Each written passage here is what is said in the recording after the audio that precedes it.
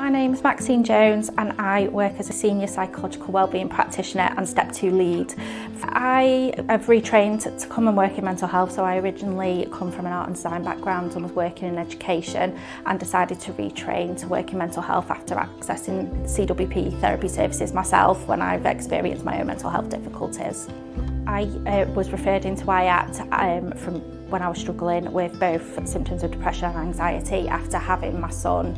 So I accessed services firstly in 2015 and worked through both step 2 and step 3 within the IAPT service, so doing both low intensity and higher intensity CBT. I think it helps me to look at things from both angles, so from the patient and the professional sort of standpoint.